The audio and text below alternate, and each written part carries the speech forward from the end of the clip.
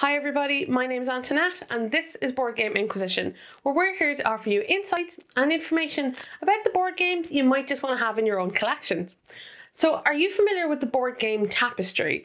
If not, you might want to go and look up a little bit about it and then come back here, because today we're talking about its expansion, plans and ploys.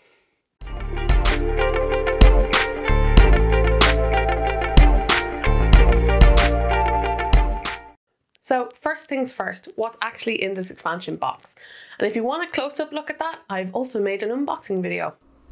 In Tapestry, Plans and Ploys, you receive the following components: 10 asymmetric civilization mats, 7 unique painted landmark miniatures, 5 landmark cards, 15 tapestry cards, 4 space tiles and 1 replacement space tile, 12 landmark tokens, 1 rulebook, and 1 exploration bag.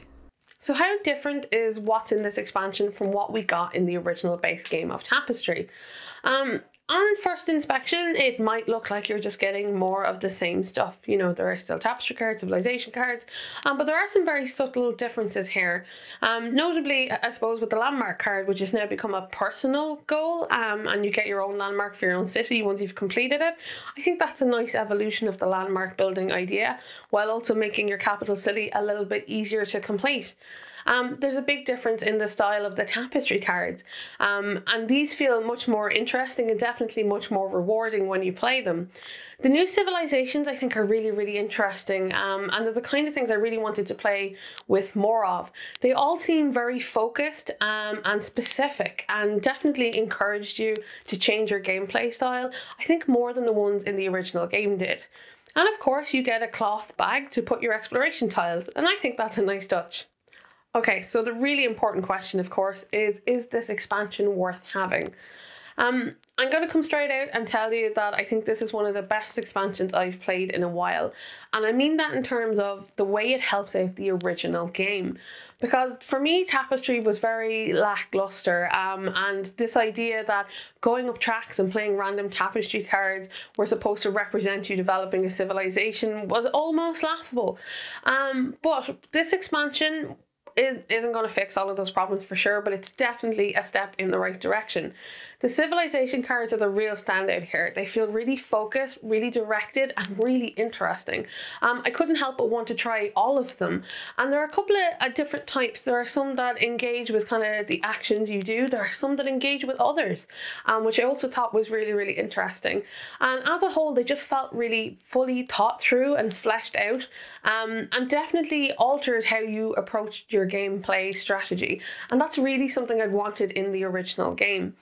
The tapestry cards also get a major boost here. They were really fun and interesting, and I love the fact that the trap cards, that even if you were to play them down as a tapestry card, the bonuses you got were vastly improved.